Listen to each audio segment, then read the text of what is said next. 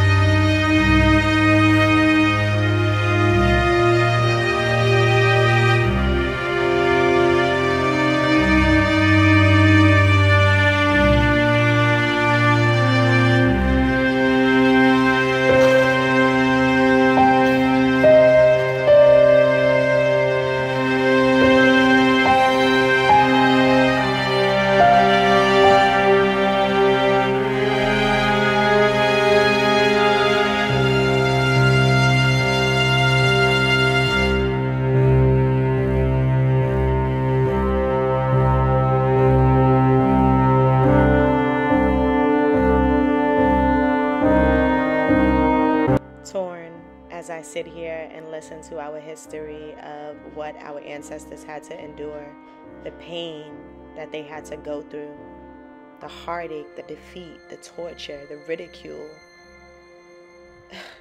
It's hard to even record this in this moment, just even thinking about and even reliving it to a certain extent. Man, we really suffered some crazy atrocities in our time.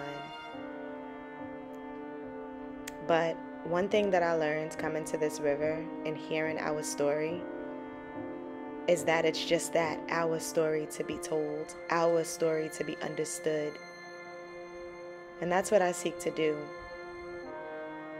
to know more about my heritage, my culture, what we did, how we function and operated as a people, to take back our story and to live it according to our own standards.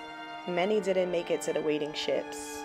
Many passed away right here at this site, in which we are literally standing on the ground of those who didn't make it. They were buried here, all throughout the land in which you see. The tears have dried. And one thing that I feel our ancestors would want us to do is to stop crying, stop reliving the trauma that we experienced, and begin to grow from it, learn from it, evolve from it, and take back the life that we were always destined to have, and that's kings and queens. Ancestral graveyard, we have the mortal remains of our two great ancestors. We have Madam Crystal representing the Caribbeans, precisely coming from Jamaica. And we have Samuel Carson representing the Americans. Madam Crystal was a young, beautiful lady who was captured but landed in Jamaica as a slave African. She fought with the Maroons, and she was part of the Maroons that fought, but she was defeated. And she was in prison in Kingston, Jamaica. Whilst in the prisons, she saw things the eyes never wanted to see. How people were being killed, murdered, and tortured. But because she was a mother, she cannot sit and observe her children dying. So instead, she decided to starve herself to death in an attempt to push for that thing to stop. But when she decided to do so, she had to go through the forced processing concept. That is when they chiseled her teeth, all of it, and she was forced to feed. But whenever they put the food through her throat, she always put her figures in there to vomit it out. The pain was so much, so Madam Crystal couldn't continue the journey with us, and we lost her in 1830. And in 1835, the people of Jamaica were free from slavery. Samuel Carson in the middle was one of your brothers without any formal education, but landed in the U.S. Navy. He served the Navy with his soul and his mind. But when he died, he was treated as a person of color, and he wasn't given a befitting burial. So on the 31st day of July 1998, the two mortal remains of our great ancestors re-entered the country through the infamous door of no return at the Cape Coast Dungeons. Immediately they came out from that door, the door was changed to the door of return. And the following day being the 1st of August, the two were buried here. And that informed us to celebrate our emancipation every 1st of August. When you touch it, it closes. So they planted this along strategically placed positions to surround their caves.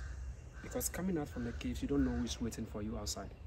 So when they planted this and they are coming out, it was the plant that always told them to come out or to stay indoors.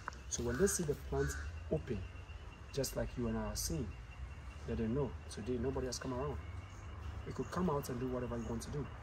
But if the plant looks like this, everywhere it has been planted, then you should know there's a movement around you. So this mimosa plant saved so many of us in here. I don't know why it keeps following us in the form of a drink. But